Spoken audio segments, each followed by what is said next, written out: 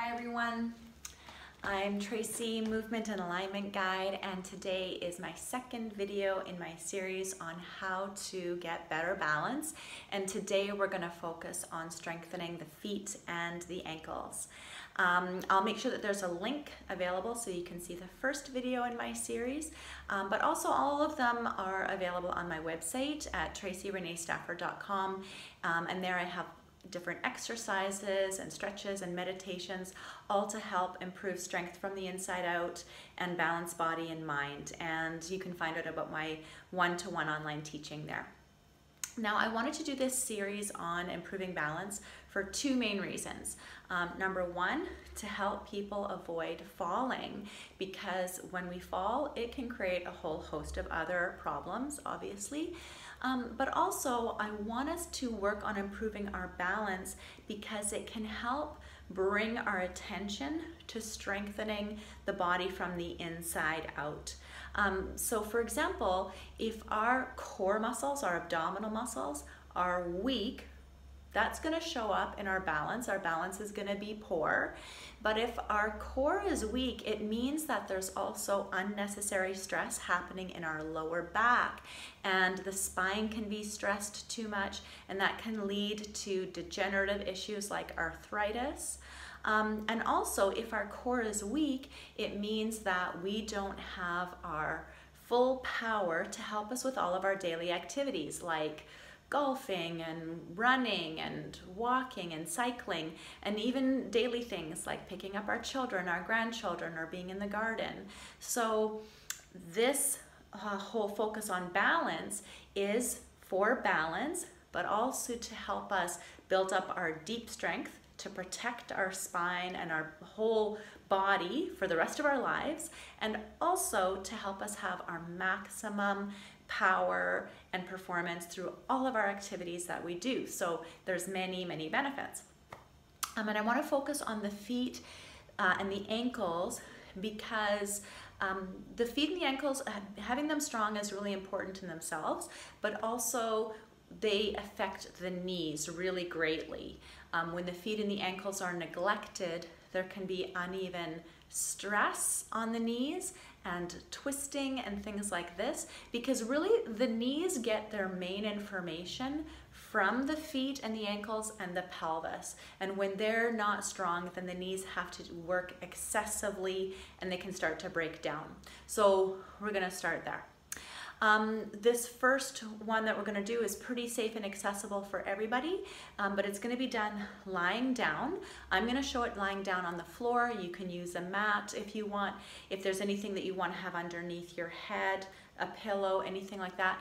But you can also do this lying down on your bed, and you can be having your feet up on the wall or on the headboard as long as the headboard is stable. Okay, so I'll just move this down. Okay, so we're gonna go in to lying on the floor, and how I would do that is to lie down sideways and then slide yourself up into position so that your feet are up on the wall.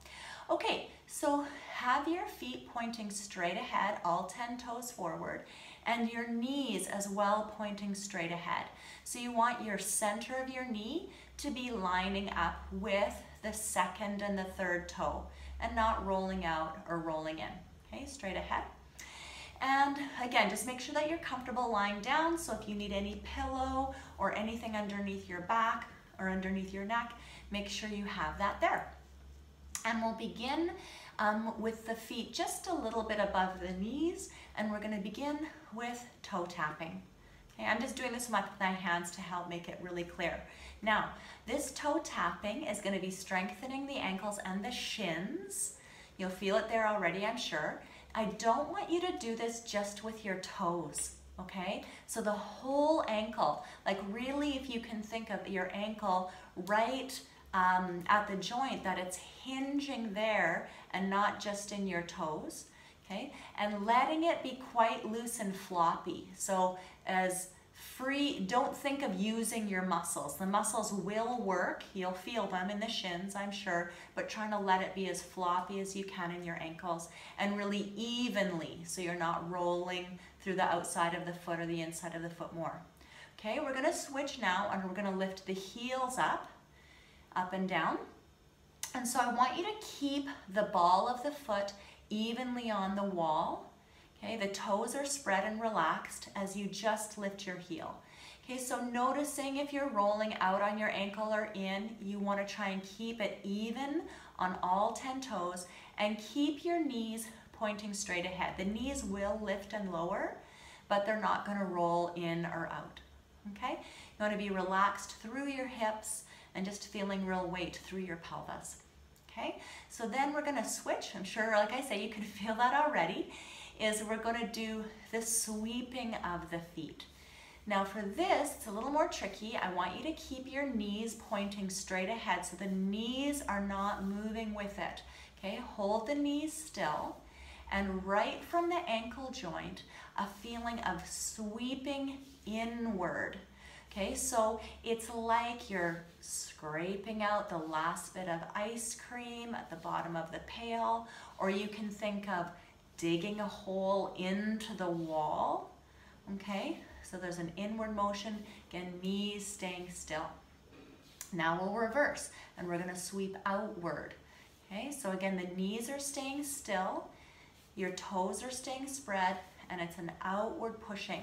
So again, you can think of scraping out the last bit of ice cream from the pail.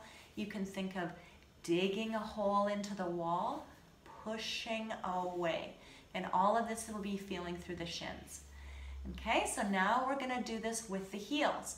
So keep the ball of the foot rooted and have the heels going inward. Now, the knees will go up and down, but they're not gonna go in and out, okay? So keep the knees pointing straight ahead. Let this happen just at your ankle joint. And the ball of the foot might pivot and slide on the wall a little bit. That's fine, that's totally fine, no problem. Okay, then we're gonna reverse that and the heels are gonna sweep out. Okay, out, again, the knees, they will lift and lower, but they don't go in and out. They stay pointing straight ahead. And again, the ball of the foot might slide and pivot a little bit on the wall, and that's fine. Okay, and relax. Okay, finally we're gonna do crawling up the wall. So I want you to spread your toes, reach them up the wall, and then pull your heel in like you're a little inchworm going up the wall. Okay, so you spread your toes, crawl up, and then inchworm your heel up. Okay, I want you to do this slowly and not just with your toes crawling up, but I want you to feel, if you can see my hand here, I want you to feel the arch of the foot really doming up so that your toes are working, but more so the whole ball of the foot doming up, okay, bringing the heel in. And once you've gone up all the way, we're gonna go down. So you'll curl your toes, dome your foot, and then spread the heel. So in exactly the same way, we don't do this just with the toes. You dome right from the arch of the foot and then slide the heel out. Dome and slide. That can be a little bit tricky if you haven't done that before. We're just gonna do that one more time, going up. Spread the toes and dome your way up. Okay, right from the arch of the foot. Okay, so not just the toes, keeping the knees pointing straight ahead, moving evenly through the inner and the outer ankle, and then reversing, curling the toes, doming the foot, and then spreading the heel down. Okay, inchworming your way down, not just using the toes, but the whole arch of the foot. Good, okay, and then just relax your feet, roll to the side, and make your way up to standing. Okay, so standing tall, we're gonna do a balance check. And so if you can be standing with your weight on all, or have your toes pointing straight ahead, and have your weight on the four corners of your foot. And so the four corners again is the big toe mound and the baby toe mound. So not the toes themselves. The toes should be quite loose and relaxed, but more the metatarsal at the ball of the foot. So the big toe mound, the baby toe mound, and then the inner heel and the outer heel. So feeling your weight on all four corners.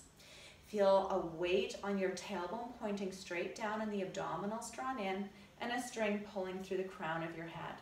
And just begin shifting your weight slightly forward and slightly back, keeping the weight on all four corners of your feet. Okay, so the toes stay down. And just move in the range forward and back that you can do without tensing or gripping your body. Just seeing what your limit is. Okay, and then side to side. Okay, side to side, keeping your whole foot rooted down through all four corners. Okay, keeping your hips and your shoulders relatively level. And then we're going to do like a circle. So if you can go forward, to the side, to the back, to the side, and just keep going in that direction. If you can feel underneath each foot, it's almost like there's a clock, and you want to bring your weight to all the numbers on the clock. Okay, and then going the other way and just seeing where you can go, what your range of motion is, where your body is not gripping or tensing. Okay, so you're using more the deeper inner postural muscles of your body rather than gripping from the outside of your body. Okay, bring your weight back to center. We'll do one more balance exercise by bringing your weight all the way onto your right foot. So feel your weight through all four corners of that foot and pull up through your right inner and outer ankle all the way up the inner and the outer thigh. So the muscles are hugging in towards the bones. Okay, so you feel some tone there. You want to keep the pelvis level and bring your left foot on top of your right and just stay breathing in as relaxed a way as you can, just testing your balance. Okay, so on your standing leg, that weight is on the four corners of your foot. You're pulling up through the inner and the outer ankle, and you're holding your hips really level. Okay, switch over to the other side. So all your weight goes over to your left foot. You're pulling up through the inner and the outer thigh, and you bring your right foot on top and just staying here. Okay, breathing, trying to feel the toes spread, having that sense of the foot spreading out wide, but the leg muscles hugging in your inner and your outer thigh, hugging in your hips, hugging in your core. And land back down. Okay, so I hope that that was interesting and informative and fun, and that you can feel how it can help strengthen the body and will work all the way up through the knees, through the hips, through the core, through the spine in future videos to help improve your balance, to help improve your inner stability and your inner strength so that you can have your best performance in all of the activities that you want to do through your day and through your life. Thanks for watching. Be well.